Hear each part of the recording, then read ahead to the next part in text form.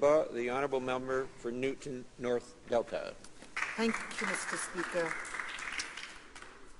Mr. Speaker, today I rise and speak on a bill, and the very title of which I find quite abhorrent.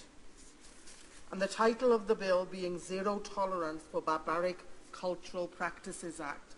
I don't know since when this kind of language has started to enter the House when we talk about legislation that is going to impact the lives of many people. First of all, let me say, Mr. Speaker, there is nobody that will tolerate on this side of the House or that side of the House any barbaric practices.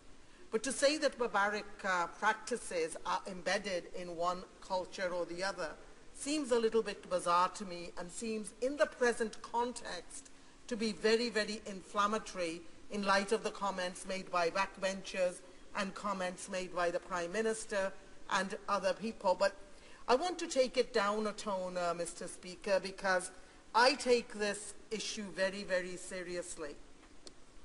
Gender-based violence is a serious issue.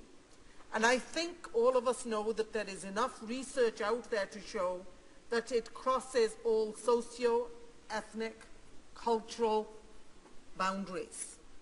And we always, I think, in many ways, excuse it when we put the word cultural in front of it, as how somehow that only happens over there doesn't happen right across our communities. And also want to say at this stage, Mr. Speaker, it seems a bit strange to me that I have got up to speak on this bill without mentioning something that is significant that has happened in my riding over the last 48 hours. We've had 5 shootings in my riding in the last 5 hours, Mr. Speaker, and where the RCMP has brought in extra police. They're working very, very hard. The community is very, very worried.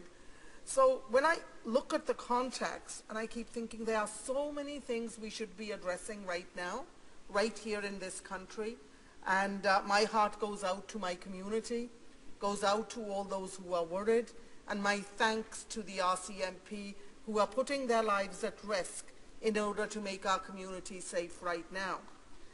But there is a linkage, Mr. Speaker, as to what I'm talking about in Surrey and this bill, and it's called resources.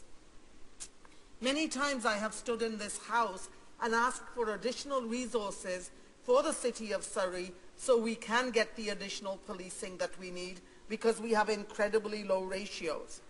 And it's those kind of resources that help us do preventative work and stop the kind of shootings that have been taking place over the last 48, 72 hours.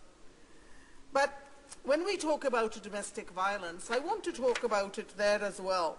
First of all, let me assure everybody across the aisle, before anybody decides to point fingers, because I've had that experience before, there is nobody on this side that supports gender-based violence, no matter which cultural group you belong to. There is nobody on this side of the House that supports child marriages or forced marriages. And there is nobody in this House, on this side of the House, that supports polygamy. So now that we have got those issues out there, I'm going to tackle each one of these at a time. When it comes to domestic violence, we know that we have laws right now.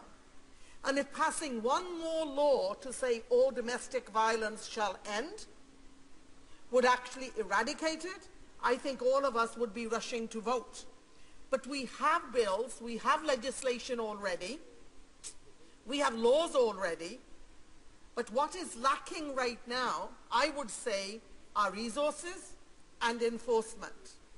Resources, because we know that if you want the victims to come forward, you've got to provide them with the support system. And this bill doesn't do that. As a matter of fact, this bill could have the collateral damage, which my colleagues across the way use sometimes, the collateral damage of actually making the very victims go underground and not speak up, because they know that if they speak up, either they themselves, the victim, or their children could be deported and criminalized. So once again, one thing I know as a teacher and counselor, that if we want to really talk about domestic violence, to ending gender-based violence, it starts with education, it starts with information, it starts with having laws that we actually enforce. But for that, we need people to come forward with evidence, but we need to put a support system in place so that the victims, the women and the children, have safety and security while they are going through the system and tackling the abuse that is going on at home.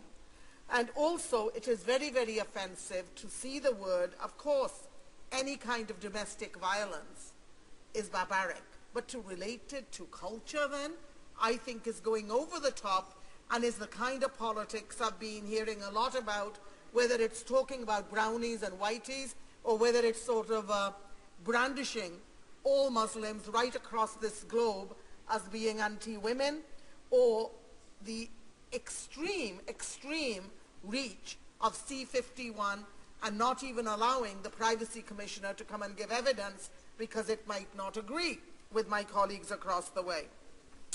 So we already have laws, and if they needed to be tightened up, that's where the focus should be. And if they need to be resourced, that's where my colleagues should be bringing forward legislation if we really want to tackle gender-based violence.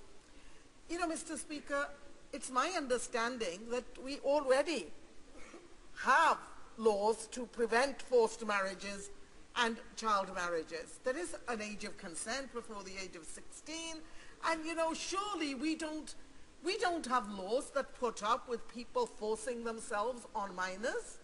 We have legislation like that. And so once again, this is another one of those window dressing bills to appeal to a base where they believe they can collect millions of dollars from hardworking Canadians. And the other issue I want to tackle this time is the issue of polygamy. Now, Mr. Speaker, forgive me if I don't have this right, and I'm sure you will correct me if I don't, but it's my understanding that in Canada, and by the way, this law, this legislation, is not for what happens in other countries, it's what happens within Canada. It's a Canadian law to apply to those living in Canada, that in Canada we actually have laws that prevent you from being married to more than one person at a time. Now, we live in a country where people get married, the marriages don't work out, and then they end up getting divorced, and then we're not saying they don't get married again, but under our Canadian law, you can only have one wife at a time. And I actually have a very vivid memory of this, because when there was a case going on in BC over Bountiful, I was actually one of the witnesses. And it sort of absolutely shocked me today, and when I was reading this bill, that we have a government that believes polygamy is okay in Canada. And that's why they're bringing this bill forward. Well, Mr. Speaker, this is absolute nonsense. We do not have polygamy in our country. It's one marriage. And if you want to get married again because your marriage doesn't work out, that's okay. But it's one marriage at a time. So we already have laws against polygamy. So really, what is this bill all about?